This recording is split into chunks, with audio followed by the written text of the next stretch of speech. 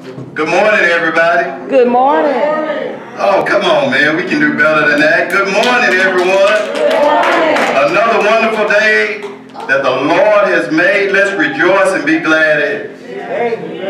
Amen. How many of y'all are excited about today? I know I am. We got a wonderful treat for you today in our service.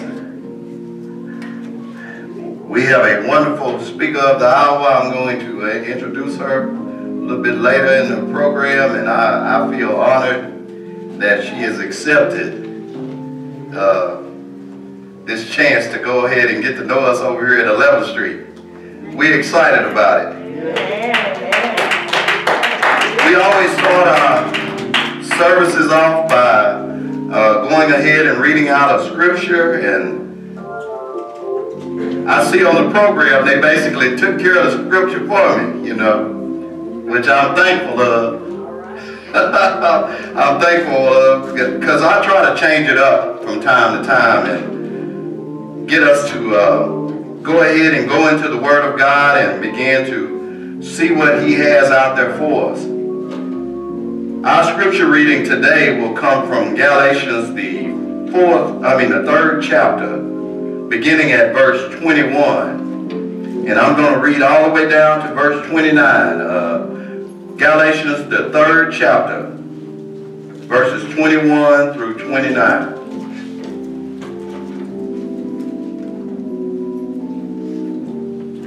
And if you could stand to your feet and give reverence to the Word of God, I'd appreciate it. And even if you don't have your Bibles, if you can stand, would you please do so? Galatians, the 3rd chapter, beginning at verse 21, and it reads as follows. Is the law then against the promises of God? God forbid. For if there had been a law given which could have given life, verily righteousness should have been by the law. But the scripture hath concluded all under sin, that the promise by faith of Jesus Christ might be given to them that believe. But before faith came, we were kept under the law, shut up unto the faith which should afterwards be revealed. Wherefore the law was our schoolmaster to bring us unto Christ, that we might be justified by faith. But after that faith is come, we are no longer under a schoolmaster. For ye are all the children of God by faith in Christ Jesus. For as many of you as have been baptized into Christ have put on Christ. There is neither Jew nor Greek. There is neither bond nor free. There is neither male nor female. For ye are all one in Christ Jesus. And if ye be Christ, then are ye Abraham's seed and heirs according to the promise. You may be seated in the presence of the Lord. May God add a supernatural blessing to the reading and hearing of His eternal word. That's such a wonderful passage of scripture because it lets us know that we are in the promises of God. And being that we are His children and are in His promises, we don't have to struggle and worry about all of these things that are happening all around us. Because if we know in this day and age that we're living in right now, we know that we're living in a trying time, a time that is caused so much strife. There are so many problems happening around us each and every day. But isn't it good to know that God is still in control? That's the thing, that's the message that scripture basically tells to us, is that God is in control. And it doesn't matter because He's in control and He has no respected people. He's our God, each and every one of us. So we should remember that when we talk to the people that are out there in the highways and byways and we compel them to go ahead and come to Christ. I'm going to ask our deacons to come up front and go ahead and lead us in devotional. And they can do whatever they feel like doing.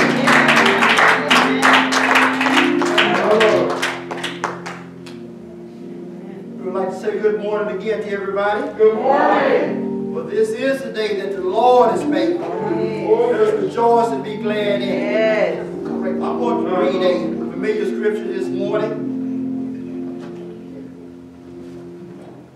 I'm going to read a familiar scripture this morning, and we're going to do a song and prayer. And it comes from the 23rd numbers of Psalms. Amen. And it reads, "The Lord is my shepherd, I shall not want. He maketh me to lie down in green pastures. He leadeth me beside the still waters. He restoreth my soul. He leadeth me in the paths of righteousness for his name's sake. Yea, though I walk through the valley." Now listen to that part. It says, "Yea, though I walk through the valley of the shadows of death, I will fear no evil, for thou art with me. Thy rod and thy staff, they comfort me. Thou preparest a table before me in the presence of mine enemy. Thou anointest my head with oil. My cup runneth over. Surely goodness and mercy shall follow me all the days of my life, and I will dwell in the house of the Lord forever." I have read to you verses 1 through 6 from Psalm 23. May the Lord add a blessing to the reading and to the hearers of his word. Amen. The Lord is blessing me right now. Oh, right now. Oh, the Lord is blessing me right now. Oh, right now. Me up this morning, started me on my way. The Lord is blessing me right now.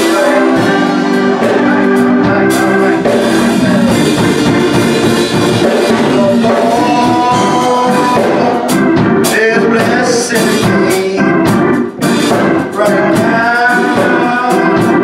Oh, right now. Oh,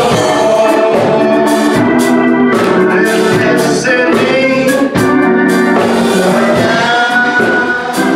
Oh, right now. Woke me up this morning, and he started me on my way. The Lord is blessing me right now. Listen, listen, listen, listen, listen. He woke me up early this morning. I was clothed in my right mind. He didn't let me sleep too late. You know he woke me. He woke me right on time. He woke me up this morning, and he started me on my way. The Lord is blessing me right now.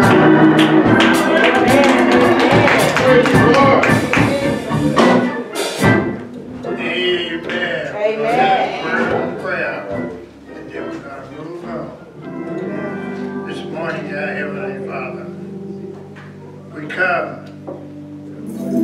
come again to ask that you would look down upon each and every one of us. We come again to ask that you would forgive us for the sinful thing we've done, and forgive us for the sinful thing we thought of doing. We know that you can fix it, Yes. and we just ask that you fix it for us. Help us to be what you would have us to be. Lead us and guide us in the way you'd have us to go. We know that you're God. You're God all by yourself. And you don't make mistakes. So by saying that, Lord, we're going to ask that you would just continue to do what you're doing and help us to be more loving and more kind toward each other. In your name we pray. Amen. Walk with me, Lord. Walk with me. Walk with me, Lord. Walk with me. While I'm on this Jesus journey. Jesus.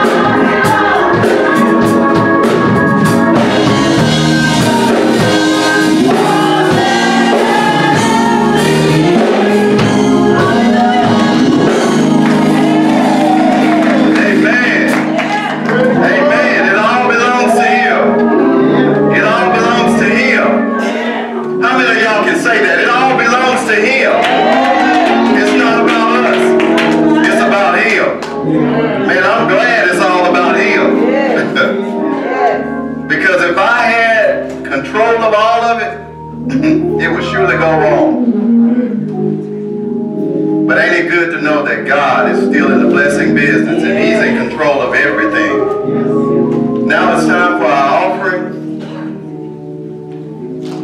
I'm going to turn you over into the hands of the ushers to come around and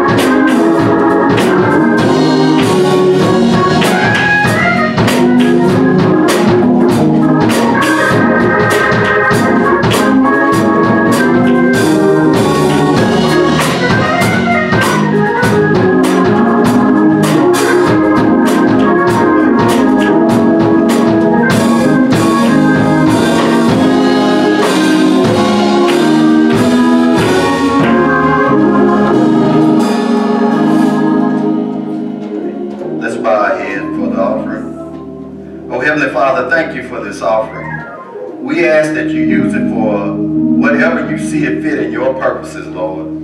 We ask that you bless those who gave, Lord. Bless those who only had the desire to give but didn't even have it to give, Lord. But we ask a special blessing over even those who didn't even have the desire to give. Lord, we ask that you teach them that it is more blessed to give than it is to receive. All these blessings we ask today, we ask in the name of our darling Son, Jesus Christ. Amen.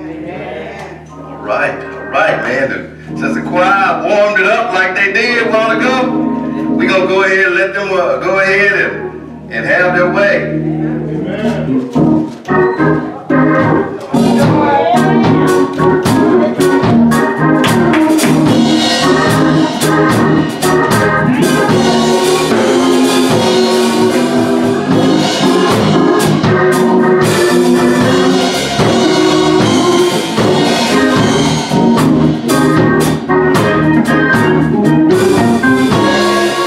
I want you to know that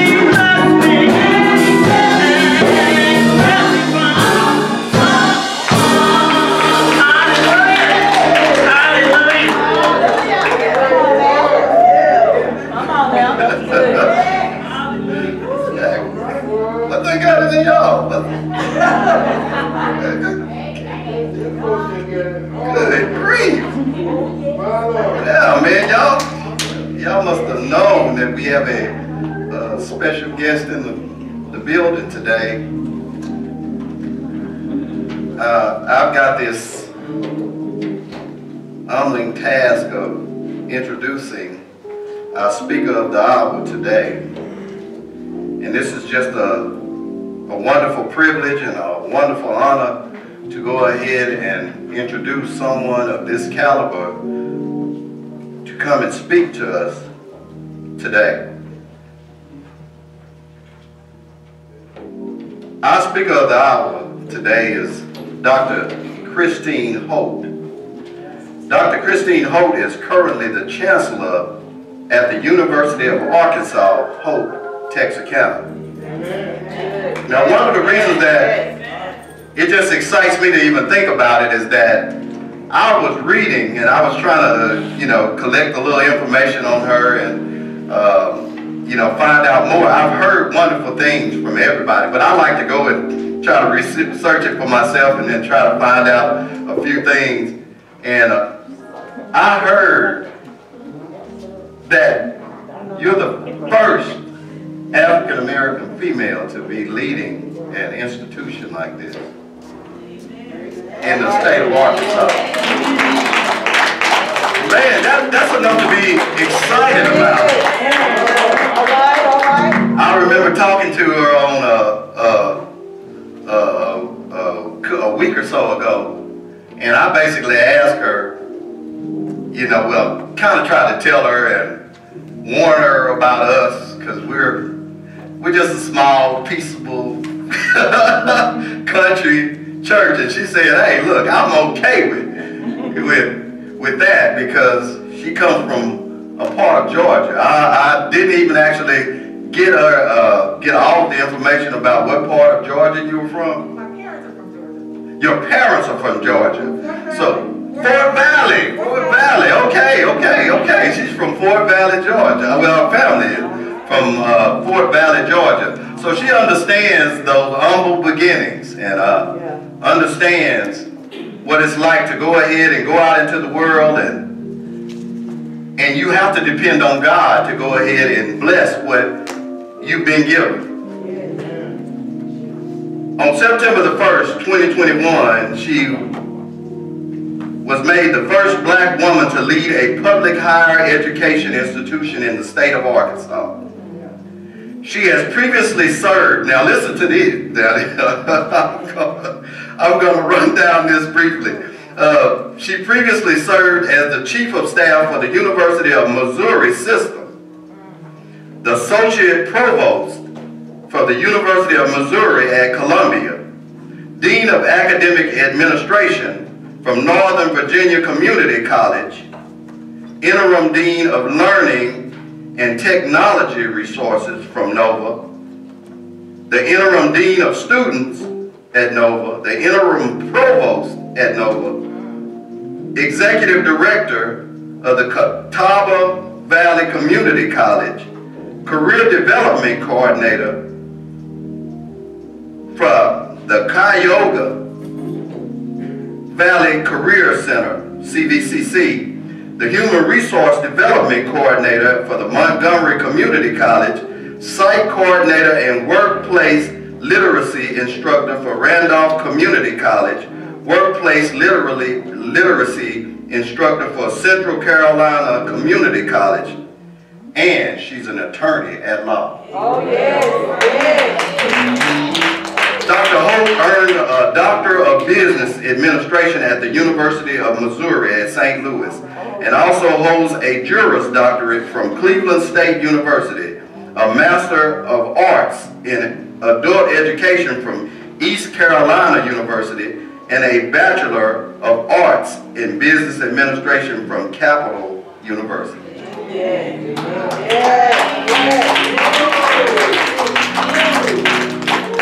I'm trying not to go. I'm trying. I'm trying to just be ordinary up here, but Dr. Holt, it's an honor and a privilege for us to welcome you here. We thank you from the bottom of our heart that you're going to come and speak to us today, and We want you to feel at home and feel like you can come in your own way. Whatever it is that you need from us, go ahead and let us know. And you go ahead and come in your own way.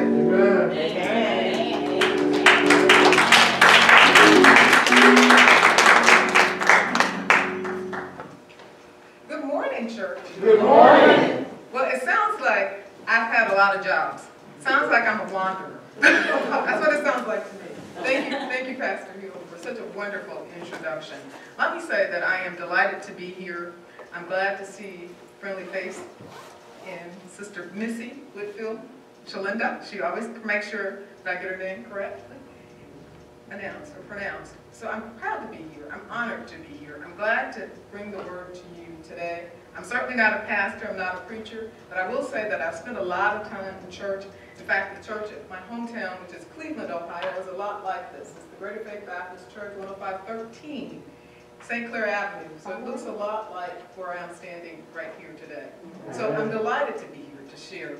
As I told Pastor Freddie Smith at Canaan a few months ago, I've been in church for a little while, and I know that being in a Baptist church, you have to stay in church for at least 2 hours. So I will try to do that. No, in all seriousness, I have to say, when my mother was alive and she would come to events like this, she would start to cough, and that was my cue. That was my signal. I've been up too long. So I don't want anyone to start to cough today. But I am honored to be here, not only because it's Black History Month, but we're so close. Tomorrow is Valentine's Day, and as I look around the church, I see the balloons around. So I'm here to talk about Black history, love, and the love of Black history. I want to tie those two together. So our text comes from, again, I grew up in the church, so I always have to have at least one Bible verse. I'm probably going to take you through the Bible today. But the theme, the message, the central message that will come forth comes from Scripture. It comes from 1 Corinthians, the 13th chapter, the 13th verse. And that's very familiar to a lot of you, I know. 3 things will last forever: faith, hope, love. And the greatest of these 3 is love. Amen. While in 8th grade, I had to stand before church, similar to what I'm doing right here today, and I had to recite this 13th chapter from memory.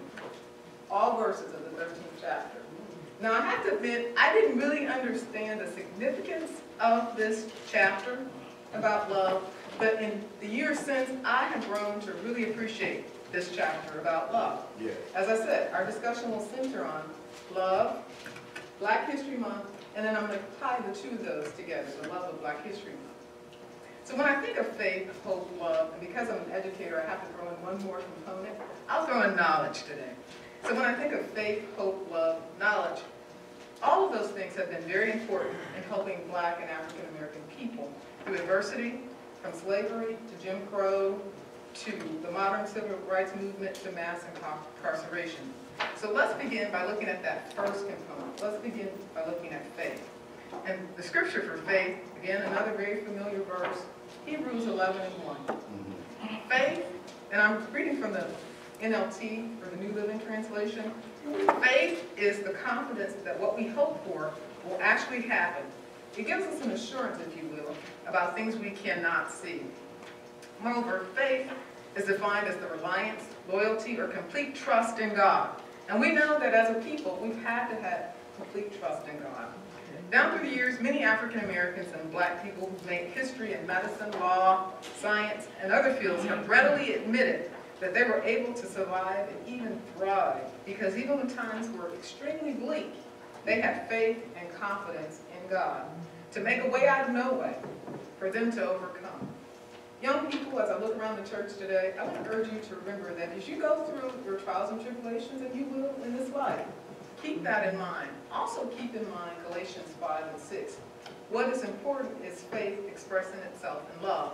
And for me, what that says is when we go back and look at faith, hope, and love, that ties it all together. Faith shows itself in how we love and treat other people. So keep that in mind as you go through life. Now, I said I was going to tie this to Black history. So when I look at faith, the person that readily comes to mind to me is a person by the name of Mary McLeod Bethune. Young people, do you know who that is? You need to know Mary McLeod Bethune. She's born on July 10, 1875, near Maysville, South Carolina. She was the last of her parents' children. She was one of 17. After the Civil War, her mother worked for her former owner until she could buy the land in which family grew cotton. And by age 9, Mary McLeod Bethune could pick 250 pounds of cotton. Can you imagine that, young people? First of all, picking cotton, and then secondly, picking cotton. So that was amazing. She was able to benefit from efforts to educate African Americans after the war. She graduated from seminary, a boarding school in North Carolina. She next attended Moody's Institute for Home and Foreign Missions in Chicago because she wanted to be a missionary. And guess what? At that time, no church would sponsor her as a missionary. So she decided to become an educator. And I'm very grateful that she decided to become an educator. She moved to Florida, where she worked at the Presbyterian Church and sold insurance. In 1904, she had been married. Her marriage didn't work out, but she was determined to support her son. So she decided that she would open a boarding school. And the school was located in Daytona. It was the Daytona Beach Literary and Industrial School for Training Negro Girls, as we were called at that time. Eventually, the school became a college. It actually merged with another school. So her school was for all girls, and the school that it merged with was Cookman College, and it was for all boys. And that happened in 1929, and they issued their first degrees in 1943. So can you imagine what that must have been like? The amount of courage and faith, there goes that word again, faith. She had to go from picking cotton as a young girl to no church sponsoring her as a missionary to starting her own boarding school for girls. That's faith. That's faith. So then let's go back and let's talk about the next of those dimensions. So we talked about faith. Now let's talk about hope. When I think of hope, how do you define hope? Well, hope is many things. Hope, when I think about hope, it's not only a noun, but it's also a verb. A noun, it means confident trust with the expectation, there goes that word again, of fulfillment. The scripture here that I'd like for you to think about is scriptures give us encouragement as we wait patiently for God's promises to be fulfilled. So everything will not happen overnight. You won't see it in an instant. When I think about our forefathers, our foremothers, they understood this scripture as they fought for voting rights and against substandard housing and subpar job opportunities, so that those of us who came after them would have a better future and would benefit from a better life. And here I think about Dr. Martin Luther King Jr., one of his last speeches that he gave. I may not get to the promised land with you, but we shall get to the promised land. We shall get to the promised land. As a verb, hope means to desire with expectation of obtainment. Romans 8:24-25. If we already have something, then we don't have to hope for it. But we look forward to something we don't yet have. We must wait patiently, there goes that word, patiently and confidently. Young people, I want you to know, what is easy is seldom excellent. So in other words, when things are given to you, or you don't have to work for them, you don't always value or appreciate those things. Let me give you a very concrete example of something that happened to me when I was younger. In my sophomore year of college, many of my friends during my freshman year, they brought their own cars to school. Well, I didn't have a car to bring to school. So I bugged my father all summer long, my sophomore year. Well, actually, the beginning of the sophomore year, before the sophomore year. And I would bug him every morning. I would run down, in those times we had a newspaper. I don't know if you still get those. Newspaper at home, and I would look at the ad section in the newspaper, and I would look for cars.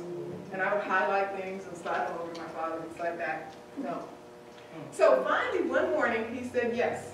And I immediately ran, got his keys so that we could go and take a look at the car. Now, by the end of the day, I thought I had a pretty good chance of getting the car because he allowed me to drive the car home. His mechanic checked it out, and he said, well, I tell you what, if you want this car, you have to buy it. I went, what? That wasn't what I was expecting of him. I thought he was going to buy that car for me. He did not do that.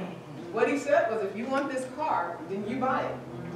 At the time, the dealer told me the payment was going to be about $60 a month. $60 a month for 18 months. My dream car was a 1980 Buick Skylark. Anyway, so he did not buy the car. He told me if I wanted it, I had to buy the car. Well, as I said, I wasn't going to buy it because the dealer said it's going to be $60. It was actually $81. But I went ahead and bought it. And I thought about it because that would allow me to show my father, one, that I could budget my money and pay for the note for 18 months, and I could be responsible and pay it on time. So I really valued that card, truth be told, a lot more that he did not give it to me. I had to work for it and earn it on my own. So that's what hope teaches us. We have to wait patiently. Things don't always happen overnight. So that was a good example of hope. The third dimension is love. And again, it's the greatest of the ones that were mentioned. Love means to hold dear, devotion or tenderness for, to feel affection. And one of my childhood scriptures in Sunday school was John 3:16. We could all rattle that one off. For God loves the world so much so that he gave his one and only Son, so that everyone who believes in him will not perish but have eternal life. This same love is reiterated in 1 John 3:18. Let's not merely say that we love each other, let us show the truth by our actions. When I think of love, I think of one of my sheroes. And my shero in this case is Barbara Jordan. Young people, do you know Barbara Jordan? You need to know BJ, as I like to affectionately call her. Barbara Jordan was born in Houston in 1936. Her childhood life centered around the church. Her mother was a teacher in the church and her father was a Baptist preacher. And through her mother, Jordan was the great-granddaughter of Edward Patton, who was one of the last African-American members of the Texas House of Representatives prior to disenfranchisement of black Texans under Jim Crow. Barbara Jordan was the youngest of 3 children. So we see her pattern from Barbara Jordan was the youngest. Who was the first one that I talked about? But she was also the youngest. Very good. All right. So here's what Jordan did. She credited a speech she heard in high school years with inspiring her to become an attorney. And because of segregation, she could not attend the University of Texas at Austin. Now that's hard to believe in this day and age, but she couldn't because she was black or African American. She could not attend the University of Texas at Austin. So instead, she attended Texas Southern University. It's a historically black college university. She majored in political science and history. And at TSU, Jordan was a national champion debater. She loved to debate. She was able to defeat opponents from Yale and Brown, and even tied one from Harvard. She graduated with the highest honors, and then she went on to law school in 1959. In 1972, she was elected to the U.S. House of Representatives, the first woman elected in her own right to represent Texas. In 1974, she made an influential televised speech before the House Judiciary Committee, supporting the impeachment of then-President Richard Nixon. In 1976, Jordan mentioned as a possible running mate for president, or running mate, vice president, to Jimmy Carter. So that was before Kamala Harris. She became instead the first African-American woman to deliver a keynote address at the Democratic National Convention. And despite not being a candidate, she went on to receive 1 delegate vote, or 0.03% for president at the convention. And that was pretty monumental for today. So as you can see, when we talk about love, and I think of love here in the passion that she had for her talent, which was oration, being able to stand up in front of people and give speeches. So she aligned her passion and her pursuits with what she did for a career. So she spoke, she became a great debater, a great lawyer, and then she went on into politics to serve people. So Barbara Jordan she epitomizes love for me. She is my shero. I remember in 5th grade, my teacher allowed me to, we had to pick people, and she did not allow me to pick the person. She picked Barbara Jordan. At first I was a little upset about it, but I got over it once I was able to read about what she did, and she really did inspire me. So that's Barbara Jordan. She is love. So when I think about the next characteristic that I'd like to talk with you about, I want to talk about knowledge. Knowledge. And this is the 4th one that I actually added, if you'll recall. So knowledge really connotes a fact or a condition of being aware of something, or having information, or being learned, a scholar, possessing wisdom. As an educator, it is important to be mindful in the words of the legendary African-American poet, Maya Angelou. Nobody ever cares how much you know until you show how much you care. So that ties back into love and showing and caring for others. And what I glean from this is knowledge is important, but knowledge for knowledge's sake is not important unless you use it for good to help others through your life and through your caring for others. So when I think of book of the Bible that provides instruction for how we live our daily lives, I think of Proverbs. And Proverbs talks about knowledge. And there's three scriptures that I'd like to provide for you here. The first one is Proverbs 14:6. Knowledge comes easily to those with understanding. Proverbs 18:15. Intelligent people are always ready to learn. Their ears are open for knowledge. And the last one is Proverbs 23:12. Commit yourself to instruction. Listen carefully to words of knowledge. Young people, listen carefully to your elders. Listen to ways to improve yourself. And one of those ways is by pursuing a degree or a post-secondary credential as a way to help improve not only your life, but the life of the people around you and for generations to come. So when I think of knowledge, I have one more person in history that I'd like to share with you. And this is a person who started her life not far from here. And that is Dorothy McFadden Hoover. I know Missy has heard of her. Anyone else heard of Dorothy McFadden Hoover? Well, how many of you saw the movie Hidden Figures? Anybody see that movie? Well, she was Hope, Arkansas's own Hidden Figure. She actually was born in Hope, Arkansas, on July 1st, 1918. She was born to her parents, William and Elizabeth McFadden. She was the granddaughter of enslaved people and the youngest of 4 children. Okay, so here's your test. Who were the other 2 that was the youngest of their siblings? So we talked about Dorothy McFadden Hoover, Barbara Jordan. You got it. Very good. Good. So after graduating high school, at the age of 15, she enrolled at Arkansas Agricultural Mechanical and Normal College, AMNN. She graduated with a Bachelor of Science in Math 2 months shy of her 20th birthday. Talk about remarkable. That's remarkable.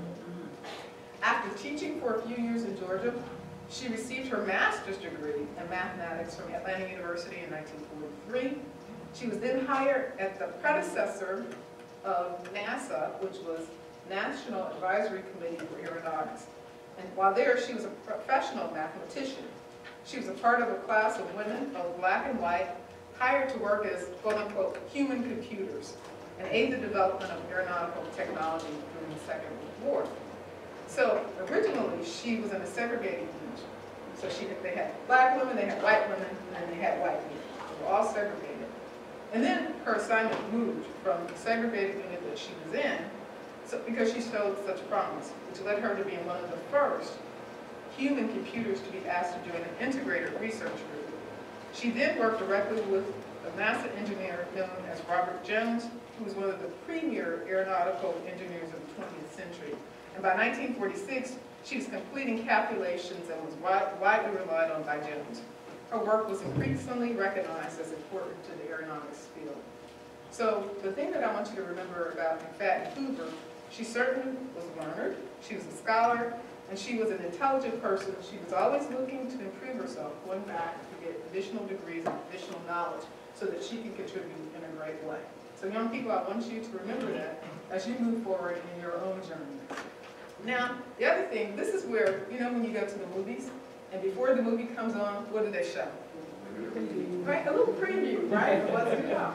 Well, here comes your preview. So knowledge, again, this gives me an opportunity to talk about UAHT. So I want to answer some questions for you. So when I think of knowledge, as part of that definition, one way to exhibit knowledge is by sharing information. So I'm going to share some information with you. I'm going to answer 1 who question, 4 what questions, and 1 why question. So here are the questions. Who am I? I don't have to answer the next question because Pastor's already done that job for me. What prepares me to serve as Chancellor? What is the purpose of higher education?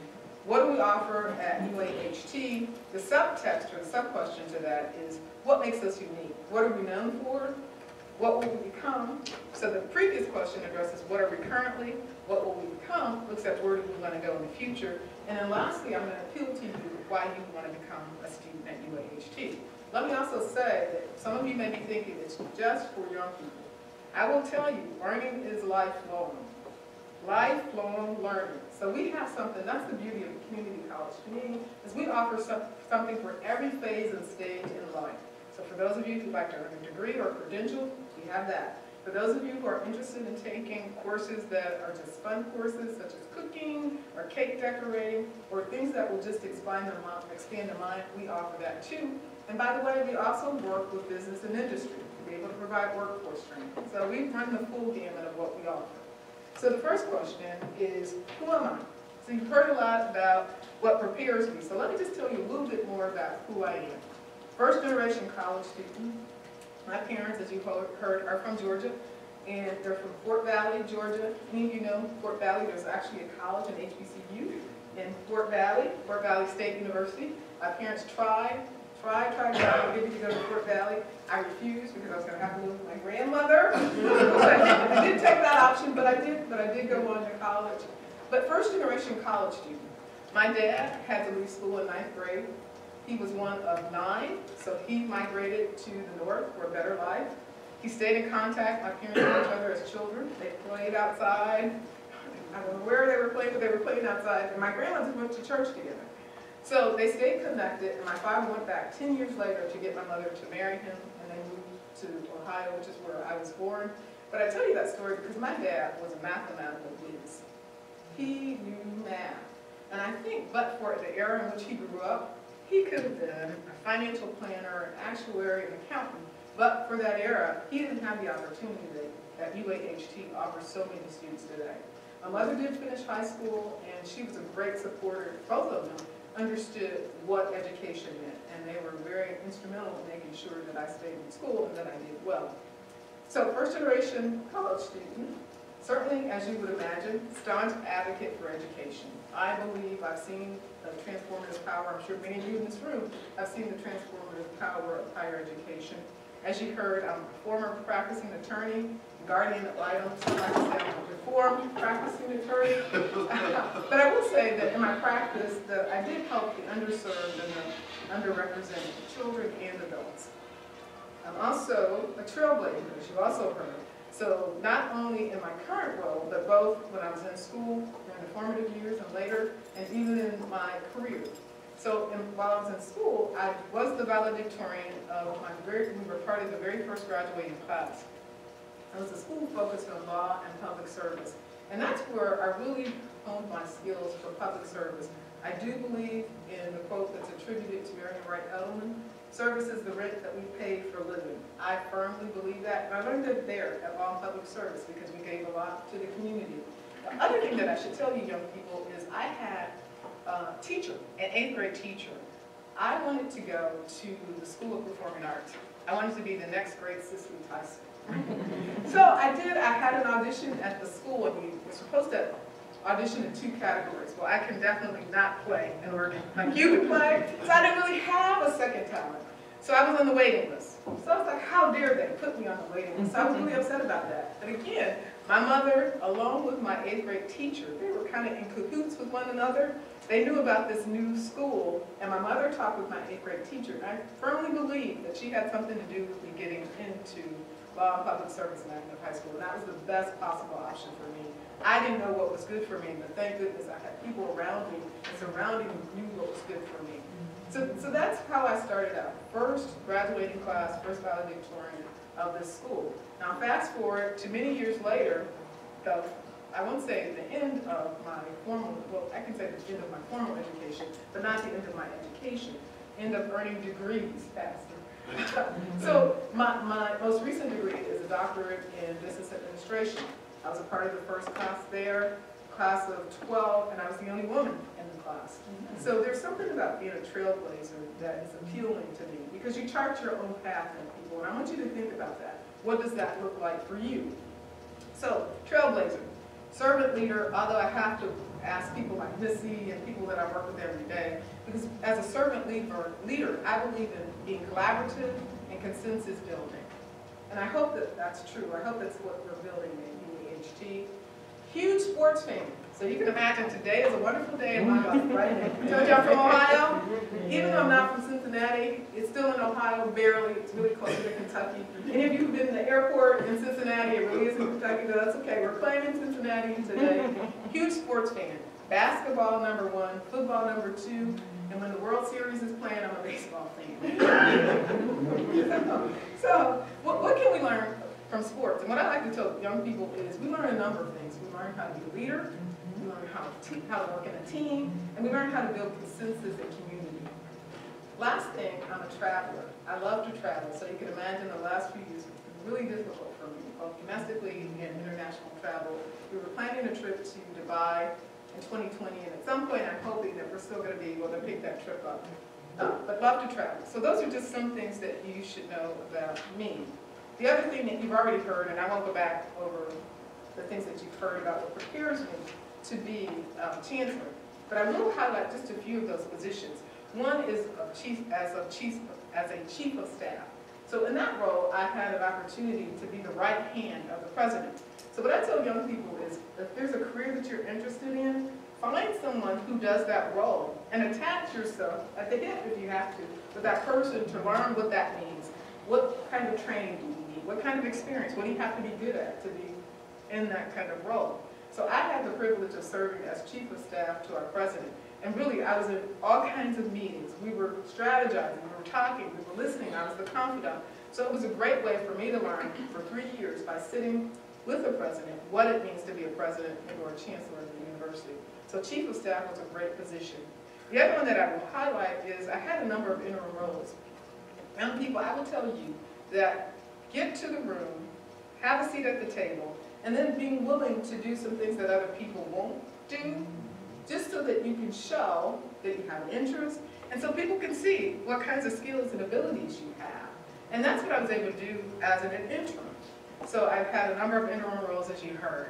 And what that meant was that I caught the eye of someone who said, you know what, she can be a functional player, a utility player. If you need someone too, she's willing to do that. Now I tell you that, but I don't want you to compromise your values, your integrity, but come to the table and be prepared, and as you see those roles, be willing to take those on. And sometimes I talk to young people about having internships, and sometimes those internships are not paid, but you should consider those because of the skills that you can acquire that then could lead to an opportunity down the line. So that's another job, an interim role. Then lastly, my legal career. And people are saying, but you don't practice anymore. No, I don't practice anymore, but I developed a lot of transferable skills that I use every day in my daily work. So, for example, reading and reviewing contracts, I learned that as an attorney. Dealing with personnel issues, I learned that as an attorney. So you develop and acquire transferable skills because you know that in this lifetime, back when my dad was working, he retired from one place after 45 years. That's very rare in this day and age.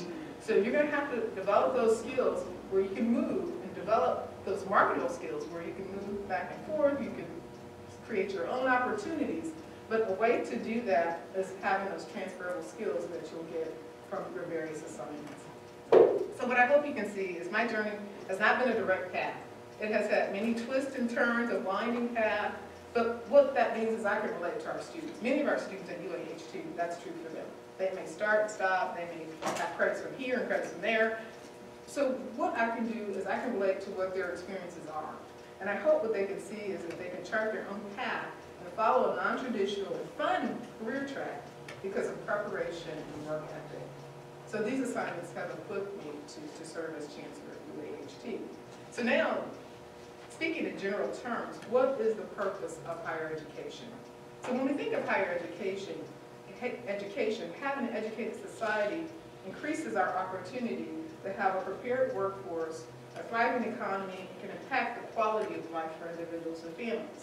So what I want you to think about is that as a college graduate or having a post-secondary credential, you're more likely to earn more on average, you're more likely to enjoy your job. And what I tell young people again is realize that you start in your job career usually in your late teens and early 20s. You may have to work until your mid-60s. You can do the math really quickly, that's over 40 years. So if you're going to have to work that long, you want to make sure it's in a field that you like and you enjoy. So make sure you find job satisfaction. You're more likely to be financially savvy, have a bank account, a savings plan, a retirement plan, and not live paycheck to paycheck. More likely to own your own home, tend to live longer, and as a result, your overall health is better. And in the church, we really like this one, Pastor. What it usually gives us is more disposable income. So that means we can give more readily of our time, talent, and treasure to the church and other civic organizations. Now, I've mentioned a lot about the economic aspects of being a college graduate or having a post-secondary credential, but it's really more than that. A college or university has an important role in developing an educated person to create an inquiring mind and not just to develop a highly skilled workforce. Ultimately, education is for civilization, democracy, and a just society. So what do we offer at UAHT? What makes us unique? Well, one of the things that I hope we are known for is our academic quality, our excellence. We provide academic rigor for those who are planning to go on and pursue a four-year degree or beyond, and we provide practical relevance for those who are planning to go directly into the world of work at an affordable cost. And the good thing is you don't have to sacrifice quality for affordable cost. We are the most affordable in terms of tuition in the state of Arkansas. We're also affiliated with the University of Arkansas. We have many two-year and four-year schools across the state. So, that includes Fayetteville and also Little Rock. Now, I have to say, if you don't know this, I say this to parents because you can help your children understand this. One of the best things that I hear about constantly as I'm out talking to people is we have an opportunity. If you finish your degree with us and you decide to transfer it on to Fayetteville, you pay the same tuition at Fayetteville as you do at UAHT. You should be excited about that because that is a significant savings. So let me give you the picture. So at UAHT, on average, tuition is about $4,000. Tuition at most four-year universities is about $8,900. So you can do the math and see that over that period of time, that is a tremendous savings. So parents get really excited about it. Children not so much until they see the end game. And then sometimes they get excited, sometimes they don't. But the parents are the ones who really get excited about that. Strategically, we're located in two locations down the I-30 corridor. Our first campus in 1965 is in Holt. And 10 years ago, we're celebrating our 10th anniversary this year. We started in Texarkana. We also have a new workforce building that's going up. By next year, we should be in the building. We're really proud of that. We also, for those of you who may be interested in making a knife, we have a bladesmithing school in historic Washington. So, and you'll be amazed at how much you can get for making one of those knives. Thousands of dollars per knife. We have some unique programs. Funeral services. The joke is here, people are dying to get in.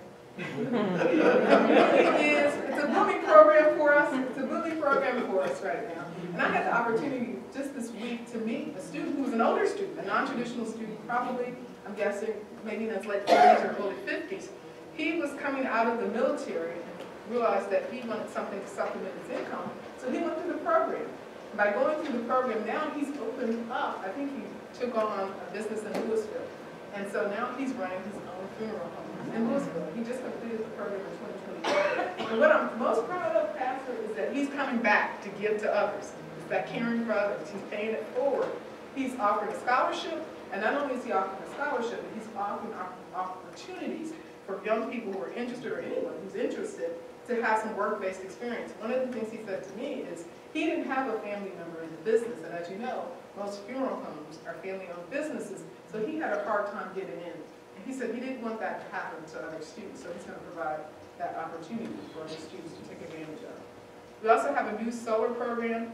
As we look at solar energy, heating our homes, we're going to see that more and more. We're offering programs for students to be able to do that. We're hearing more and more in the news about companies moving in, and we're equipping our students to be able to go out, be competitive, and earn a really good wage.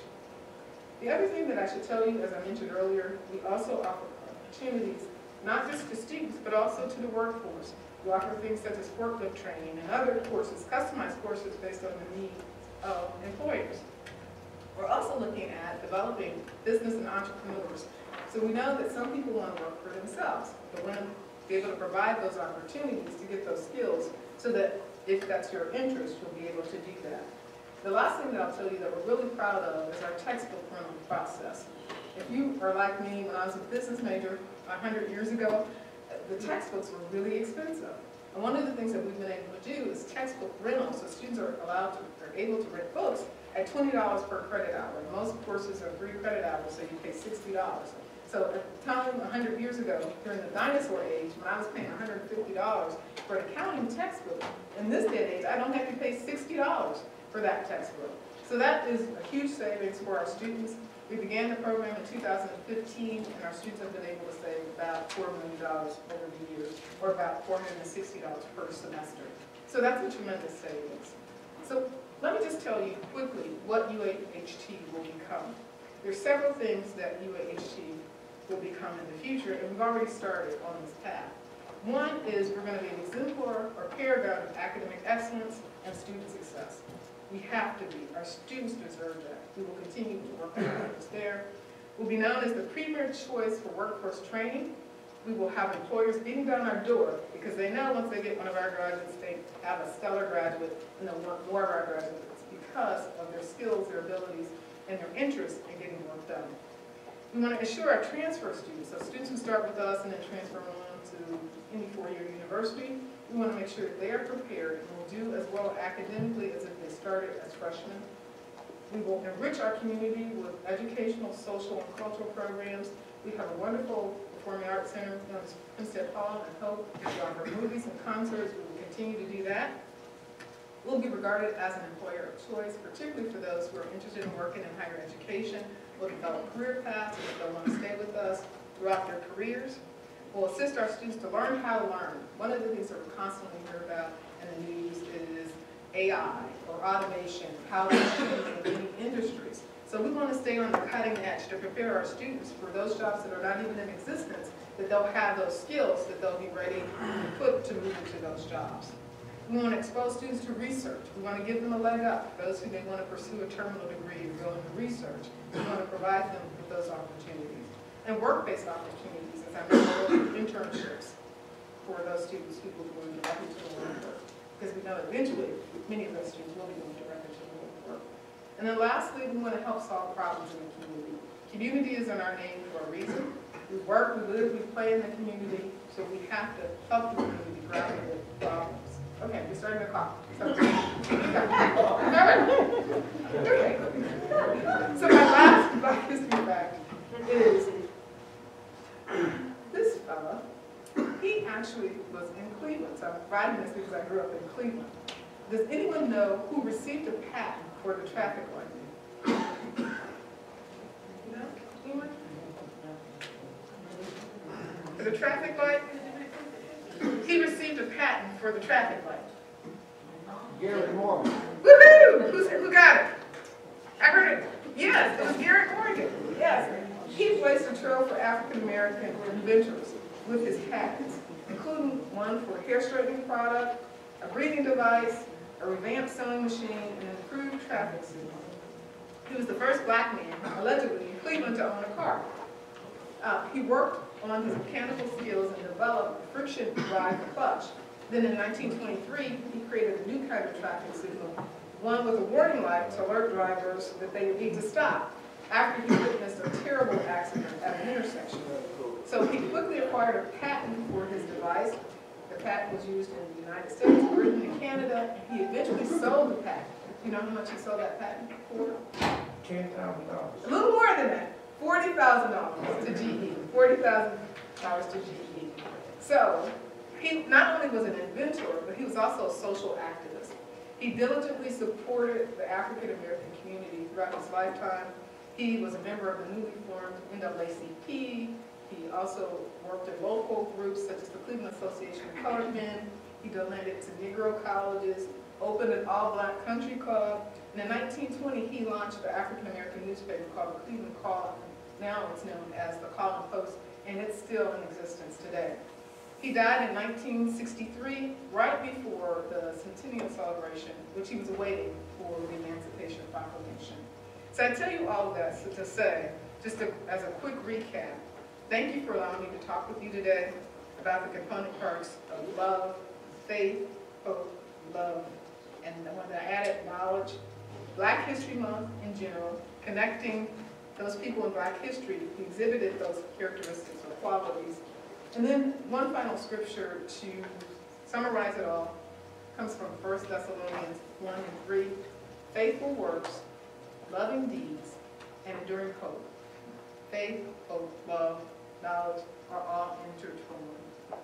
And if I did make it clear, the nexus, so many blacks have been so determined and resolute in their faith, their hope, their love, knowledge, that they've been able to be trailblazers and will continue to be trailblazers to overcome what seem to be insurmountable odds and to do remarkable things in history.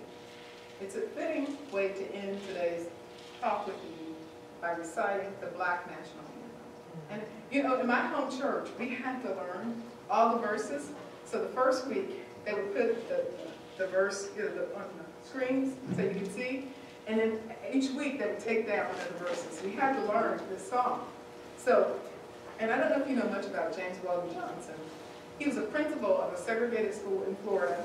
He sought to write a poem in commemoration of Abraham Lincoln's birthday. However, amid the ongoing civil rights movement, and for those of you who don't know, you may think of the civil rights movement as just being in the 1960s, but they were going to do a march on Washington way back in the 30s, but it didn't come to pass, but they were going to do the original march on Washington. So civil rights have been going on for quite a while. So he sought to write a poem about that. And in the poem, it's a prayer of thanksgiving as well as a prayer for faithfulness and freedom, with imagery which evokes the biblical exodus from slavery to the freedom of the promised land. Lift Every Voice and Sing was first recited by a group of 500 students in Florida. Johnson wrote that the school children of Jacksonville kept singing it. They went on to other schools and they still would sing it, and they became teachers and they taught it to their students to sing. So within 20 years, it had caught on like wildfire. So they were singing it in the South and all across the country. So this is the first verse. Lift every voice and sing, till earth and heaven ring. Ring with the harmonies of liberty. Let our rejoicing rise, high as the listening skies. Let it resound, loud as the rolling sea. Here are words. Sing a song full of the faith that the dark past has taught us. Sing a song full of the hope that the present has brought us. Facing the rising sun of our new day become. Let us march on till victory is won with our faith, hope, love, and knowledge. Thank you for your listening ear.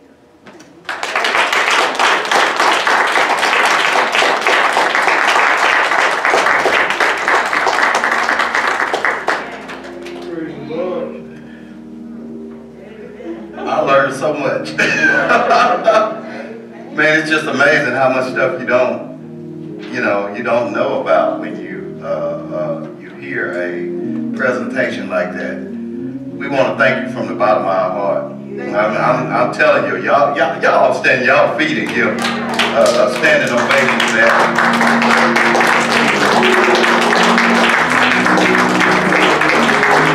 That's just wonderful to hear about your accomplishments as well. You know, because it's just impressive. You know. Stand on the shoulders of others. I'm looking forward to all these other people in the room to carry on and do great work. Hey, we buddies now. We buddies now. I'm gonna be coming to you for some help. I mean, we have young people here at our church, and I think that it's just wonderful to even hear a presentation like this, because you don't know how much is right over there at the university over there. With it being newly formed, you know, not many years, you know, being here in Texarkana, I've come to work with the university pretty close on the previous Chancellor. He spent a lot of time working with our district, and as a matter of fact, your work, your adult education stuff, it basically came from us. He helped us out by taking the program to the college and actually taking it over and then giving it more of an adult education field. We're glad to do that. And that's how I started my career. Yes. We're impressed that the university is doing so well, and that they have gotten a dynamic, a new leader there, and especially being the first African American female on a university like that. So I'm excited to say that I'm looking forward to working with you directly, and the rest of the school district over here on the Arkansas side. We're looking forward to really working with you. I was kind of mad at them that they came and saw you without me. You know, they set up a meeting and then didn't let me know that they were going. You know, so now I met you. I met y'all by myself. If there's anybody who hasn't had the opportunity to get to know the Lord, this is your opportunity to go ahead and come forward. We would be remiss if we didn't offer that opportunity and let you know that it's not only on Sunday that we do that. The doors of the church are not only open on Sunday, they're always open. I mean, if you see any of us, now the physical doors at the building might not be open every day of the week, but you've got to understand that when I speak of the church, I'm not speaking about the building. I'm speaking about all of the inhabitants, all of the people that are in the kingdom of God. We're the church. And we remain open to those who haven't taken that opportunity to go ahead and come into the church and become members, not only at a particular church. I'm not talking about you becoming a member here at 11th Street, but I'm talking about you actually coming into the kingdom of God. Membership has its privileges in the kingdom of God. You guys have to know it. So if you are outside of the ark of safety and you feel like coming, won't you please come? Thank you.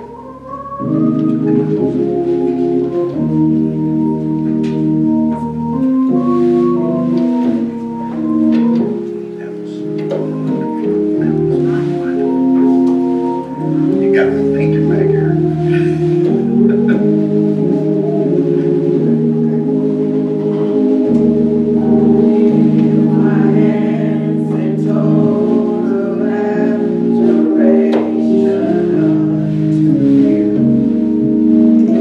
You reign.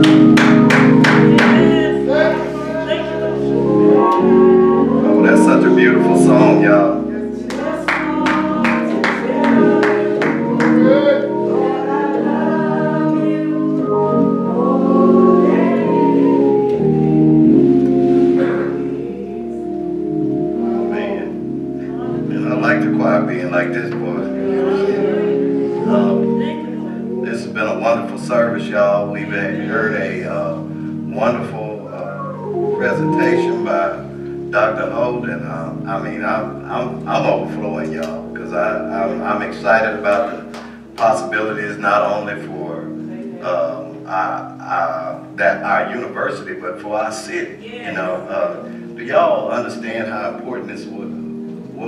You know, and the things that she talked about, and this should be a message that goes out to young people everywhere about the opportunities that are available to them in college. At the college and to us adults. I mean, she even talked about classes that we can get involved with. Now, I might go over here and learn me some mortuary science. Hey, look, you might have gotten you a student out of this stuff, but I'm just saying that there are opportunities out here for us now, and I feel grateful to God for doing this for us. If all hearts are satisfied, if there's nothing else, let's go ahead and stand to our feet. And I have one presentation, Pastor, quickly, and I was closer to Miss Dana, but this is a gift card from, it says, Happy Valentine's Day, Pastor Andrew Hill, First Lady Dana Hill. We love you. Seniors in Touch and the Mission System. That's so sweet.